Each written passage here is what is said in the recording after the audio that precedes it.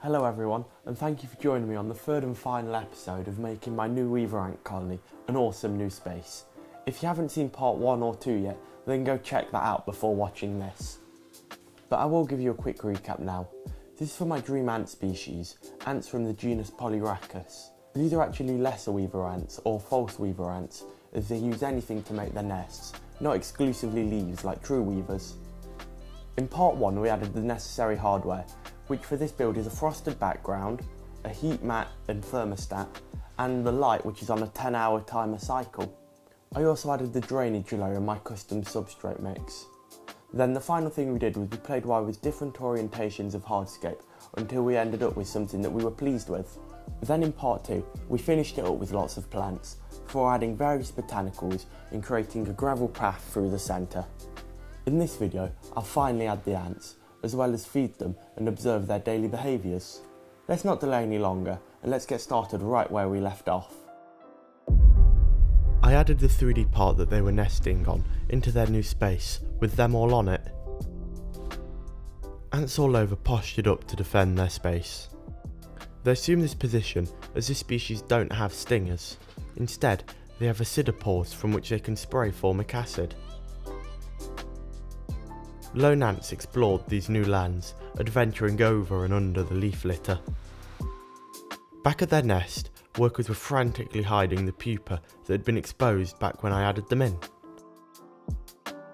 At this point, I realised that without intervention, they'd stay in their current nest for a very long time.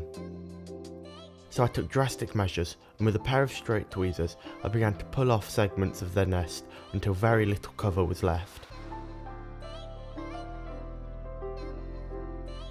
During this, ants stood guard all around the scape, ready to give up their lives for the colony and queen. Speaking of the queen, there she was, much larger than all of her daughters. She wandered her way around the remains of their nest. After a few minutes, nearly all the workers had hidden themselves under the nest, with a few final ants bringing the brood that had been left behind.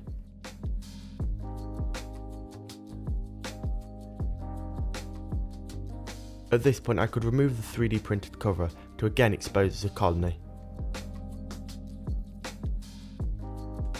Some workers were still on the nest, so I brushed them off. Standing on the leaf was the colony on high alert. Again they hid under the leaf, so I removed that as well. Ants darted all over the place, desperately trying to find a safe space for the colony. The queen hid to the side of the path with a solitary worker, whilst the rest of the colony searched for a suitable spot. With this, I left the colony for a few hours to settle in and become comfortable with their new environment. They've been in here for a couple days now, and I think they're hiding inside the wood on the left. However, there's still a couple of things I want to change. The main thing I'm going to add is a ceramic heater. They've been a bit sluggish, and this should really help wake them up.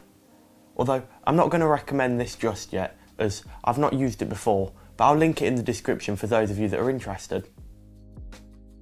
Before I could attach it, I needed to prepare the terrarium.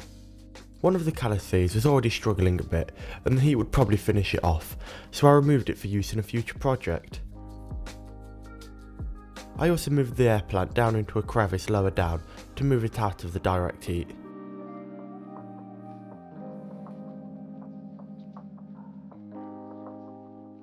I'll be mounting the ceramic heater with a gooseneck clip-on lamp stand. It's not ideal, but for the time being I'll clip it directly to the light. When I find some time, I might make an arm that I can attach coming from behind. I screwed the bulb in. The stand itself also has a built-in dimmer switch, which will be perfect for adjusting the ambient temperature. It's time to feed them. I placed a chopped up superworm into their lands. A lone ant explored this offering. It began to nibble from one of the chunks. It ran back to the nest to tell the rest of the colony what it had found. But they didn't seem interested just yet. I guess they still need a little longer to acclimatise. I've no doubt that in a few days they'll be swarming their food once they've explored and become comfortable here. Well, it's finally all complete and I'm really happy with how it's turned out. I just love sitting here watching the ants go about their daily activities. They've dragged plenty of moss and other materials to block the entrance of their nest, although right now they've actually moved out of the wood and are nesting in a leaf behind the log.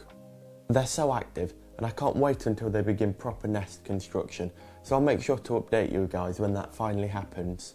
Anyway, that's all from me for this video and I'll see you all next week. So thank you so much for watching and please consider subscribing.